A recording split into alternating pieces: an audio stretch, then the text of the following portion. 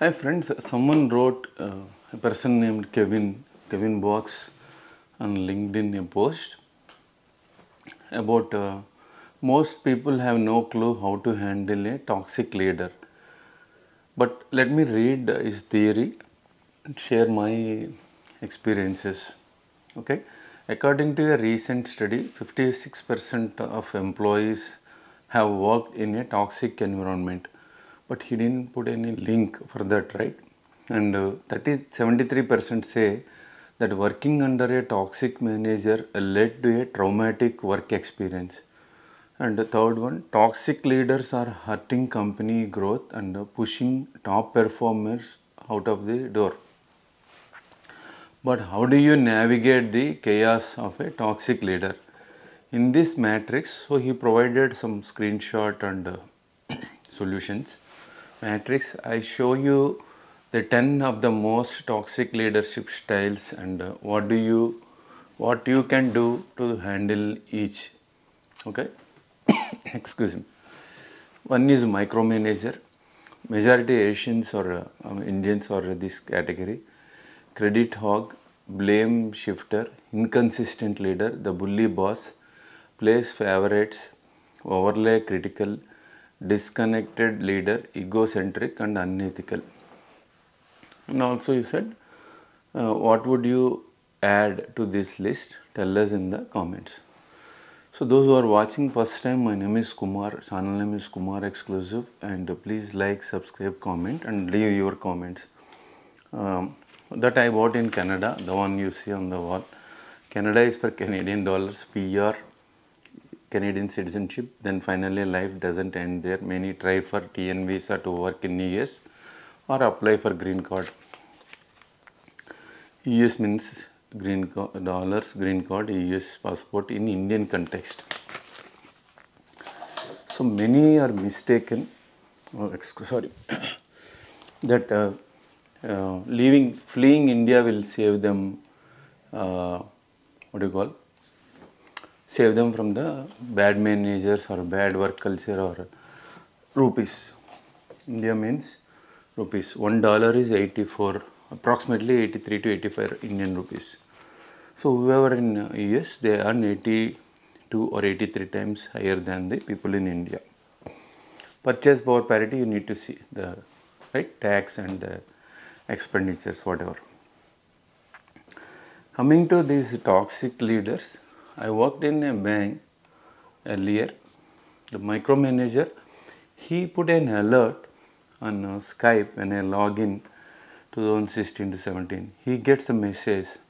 So he managed that level of micromanagement. And he has a cashier person, he has a hotel, restaurant. He works there most of the time. And IT job is a part-time for him. Though it is full-time, but sorry, excuse me. That's so.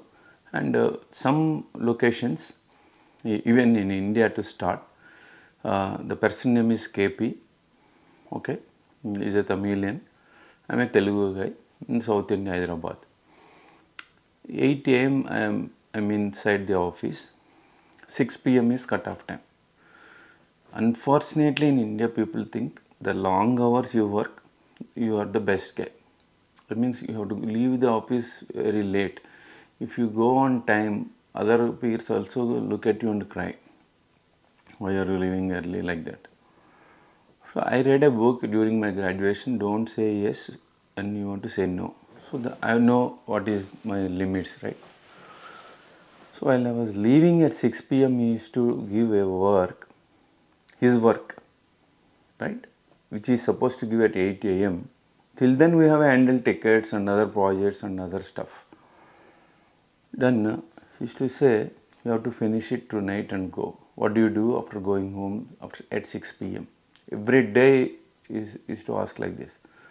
And I said, you fucking bachelor, I have a family, spouse and kid at home. I have my own life. What the heck are you asking? I thought of say this, but since professionally, right, we don't use if you seek a word and heck, right? I said, see Mr. KP, this is not the way it is. You should give at 8 a.m. what you want me to do. I'm also a human being, right?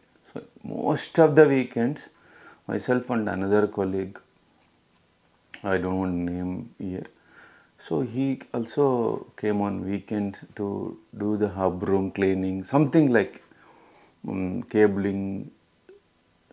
I don't know. Then he removed. Then he used to come at lunch and then give a mapping the network cables. Some kind of torturing is there.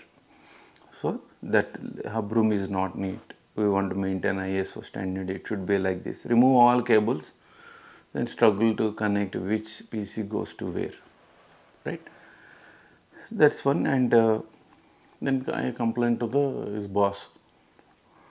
Then nothing worked out. It doesn't work out like that, because management support always the criminals, right? Whoever do crime. So one day he went to Coimbatore, his native place, for a weekdays. So there is a lab, Microsoft lab, first time on the outsourcing lab for Exchange server to test it. They have a sophisticated lab in the another floor. I'm also supposed to get the access, but he is such a guy, he doesn't want other team members to have access. We have access card, but his instructions not to go. So there was a system or network problem, I have to go.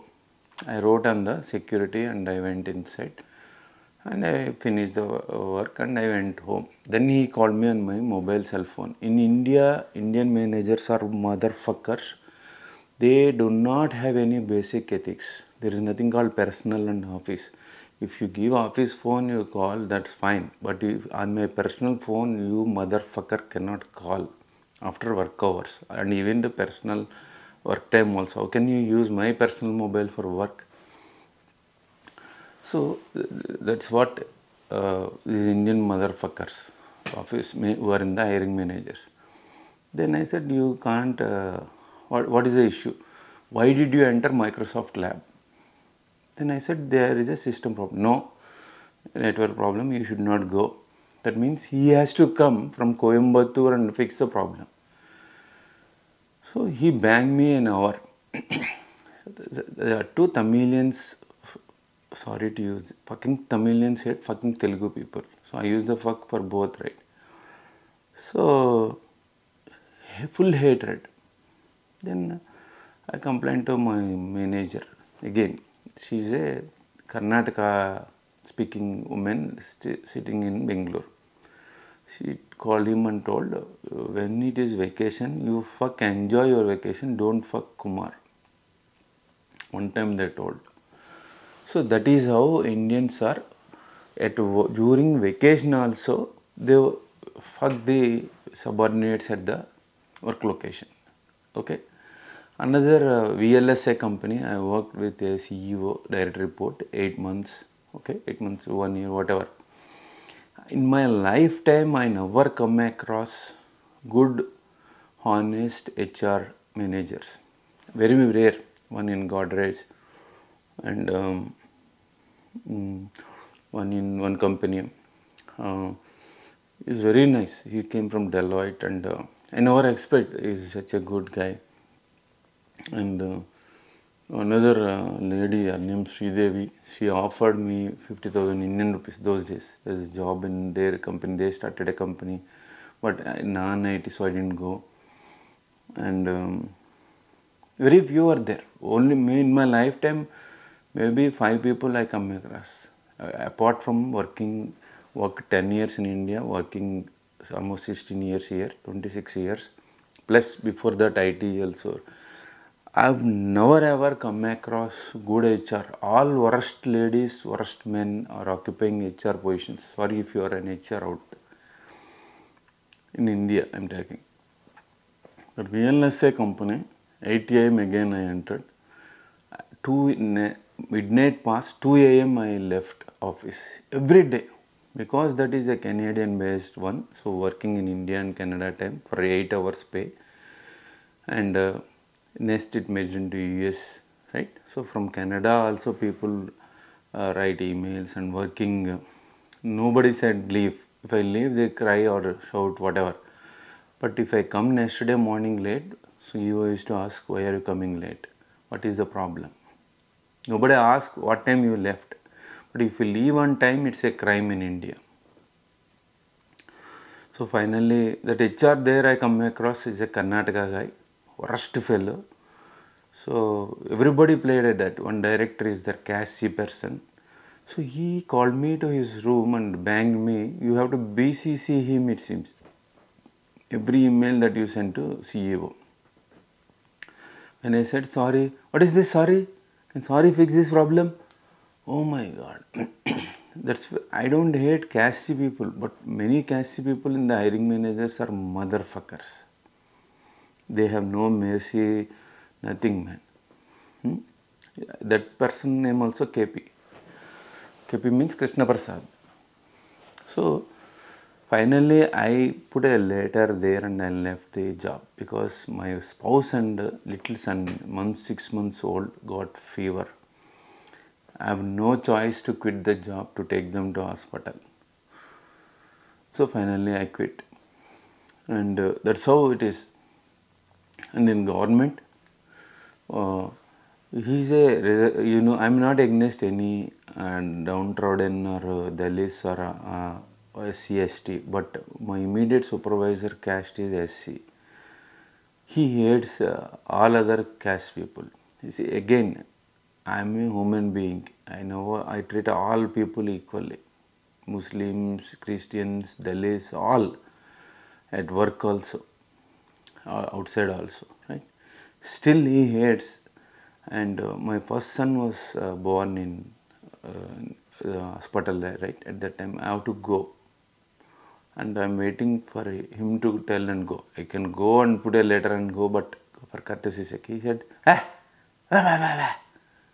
When I asked, sir, I want to go, I got a news, baby born, like he shouted like that. In the evening, he said, go. What kind of fucking motherfucker tortures, man? His name is Bhaskar. Okay? I don't really understand why they don't show sympathy. In 2016 US, that one, all I said, Kumar, what do you want? Why are you confronting with me? Because he won $25 out of my 75, world number one bank. Then I said, you never said thanks in an email after doing lots of 12 hours a shift, 3 months on call he put, because he is not getting his bribes from my ex-employer. You never said thanks. All I expect is a fucking thanks, man. Appreciation from you in the business email. That's it. What else I need? I don't need any extra money, right? So that he never said. He is always scolding, abusing in front of another junior colleague on women, Carolite, Christian. How humiliation. He asked technical questions in front of her after 3 months or whatever about sand storage. Okay, I will give sand work from tomorrow. What the fuck you give? You want basically $25 an hour. This is how Indian managers, either men or women, they made entire US work culture toxic. It is like putting a poison in a drinking water supply in a community. Like that Indians are there. It is not just only managers. Some colleagues, women colleagues also like that. Some American women project managers also like that. And one Ohio I went one interview. So he is from Chinese American, I think. I cannot understand his English. He cannot understand my English. Or my English, if you are able to understand, then it's good, right? He speaks like that, and I could not understand. And he gave a laptop and he grabbed it and he asked me to go out and sit. By the time Prime Minister came and what happened, then I don't know what is he talking. He asked me to sit outside, and I came out. Then before going for interview, that person said this Chinese American is failing many candidates, but his boss is close to them. I don't know what way it is close. So some Asians are there, but I come across a very good Chinese American manager in NYNG project in 2011 to 15. He literally lost his job for fighting my salaries, man. for fighting for my salaries. So because illegal American vendor and my ex-employer did not pay salaries or overtime at that time.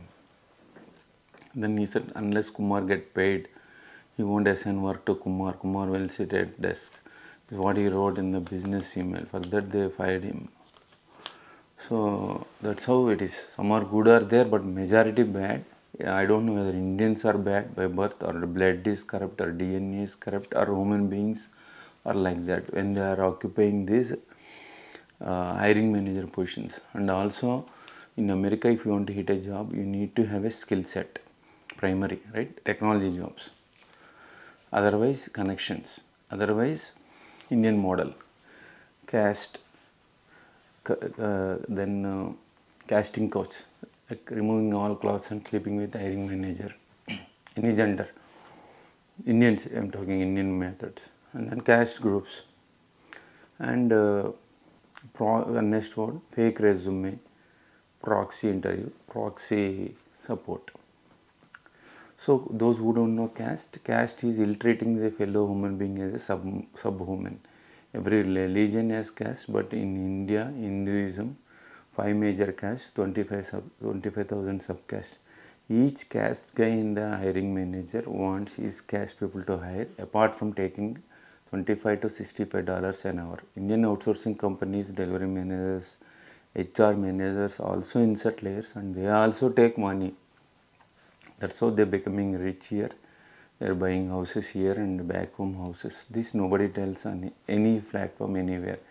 These caste groups formed caste people formed groups. Each caste they elect a president because they have tons of money, like maybe billion, trillions. I don't know. Someone has to dig in and expose. These are all non-profitable, non-taxable, and they eat money, they fight, and they hire people on the basis of caste at caste groups meetings. It is to eliminate Americans, eliminate other caste people. They want their caste to grow, and this is a poison and a threat to America's EEOC model, equal employment opportunity diversity, and that destroyed Americans' lives in America. In fact, one guy wrote online appreciating me, saying that he wrote 10 years ago, our Indians molested America, especially Andhra people, Telugu people, he wrote, molested the US IT market. Kumar, good, kudos to you, hats off, continue your crusade. That's what he wrote. It's there on my blog. So that's how Indians are made IT recruitment hijacked to India. Most of the recruiters, they call, what is your immigration status? If you say any immigration status, they hang up. So I don't know whether they're looking for an immigration candidate or a right candidate. I don't really understand who trained them. So IT recruitment is completely hijacked to India. From India they operate. For $50 is their monthly salary. So their bosses train them like that, and they hire only by caste, their region, their language people. So that's why Americans are not getting jobs. That's one. And the video is about toxic culture. This is how Indians made America worst work culture. But people in India think that work culture in America is great. Yes, great, provided your boss and your H-1B petitioner is an American. It is great, your life set. Otherwise, it's my statement in quotes. The worst work culture in India is better than working with Indians in U.S.A. Even the women Indian colleagues also, many are very dangerous. They do a reverse complaint, saying that you are harassing him, harassing her, like that. So you lose job, career, everything, fucked up, right? So that's how many Indian women are here like that.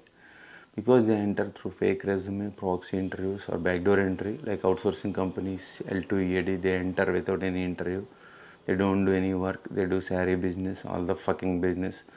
They show cleavage to Indian hiring managers, they spoon feed the hiring managers. This was happened, FBI fired 350 people in one particular bank. That is what Indians are doing here. That's so people are rushing to America like left, right, center and illegally. to get jobs, to get dollars, and make work environment toxic, and also start Indian restaurants. At work location they work, so one girl doing saree business and another F1 boy or H1B boy doing running a hotel restaurant. This is what. So what is the solution? You have to avoid Indians, avoid Indian recruiters, American recruiters you contact, and in India 3 months is the lease, it seems, lease or notice period. Try to break it, like going to America for study something, tell a lie, quit and change the company if boss is bad. Sorry, if company is also bad. And same thing in America, but in America 2016 to 17 you lock up with H1B man. H1B petitioner broker say don't come out. If you come out, you lose immigration status. But the hiring manager, corrupted guy, will say go out, and corrupt, toxic, right? So in those contexts you cannot live. If it is a green card or a US citizen, you just throw and go to another project, right? But always search for projects. Don't stick it on one particular client location or one work location. Earlier one guy, Hindu converted Christian, one recruiter was with me for a decade. He ditched me and many of subscribers and he fled away. That guy told us, one candidate, when he got a job, he didn't join, he got a green card. He told a lie, his parents or someone died in India and he didn't join the project. He told that guy ditched him, but this guy, the same recruiter ditched me also, right, and become an ex-employer or illegal layer in a project. Later I realized you have to tell a lie like the candidate. You should not tell where you are going to the next project, either in India or here, because the employers or the companies will sue you, because that client also their client, something like that. One girl, it happened here. One girl came to me, woman, okay, Kumar, I told accounts manager where I am going. Then I said, why did you tell? No, I want to be honest. It doesn't work out like that. Then she was crying at the desk. Then I said, what happened? So the accounts manager called the HR of the next job, saying that don't hire because that also their client. Got it right? So then I told, why are you so honest? I told you, don't tell. You should not tell where you are going for the next project, because the vendors here, petitioners here, or if you are changing employer also, like they will screw up your career and life. They will call the other party and then tell bad about you, or by saying that don't hire. If you hire, I will sue you. They will say that, and they don't give an offer letter, right?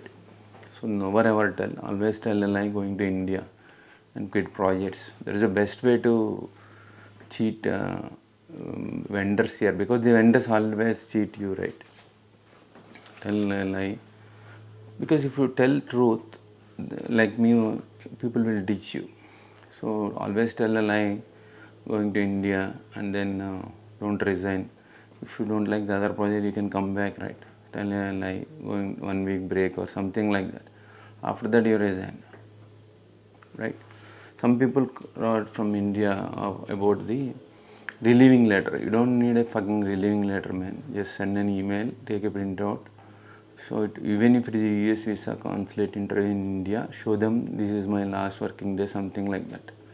They didn't give that company is bad. They didn't give any relieving letter or something like that. But I have resigned, so this is a proof. So keep that email. Good luck. I think I told you a few points, whatever I would like to communicate in this video. See you again in the next video. Like, comment, subscribe. Thank you.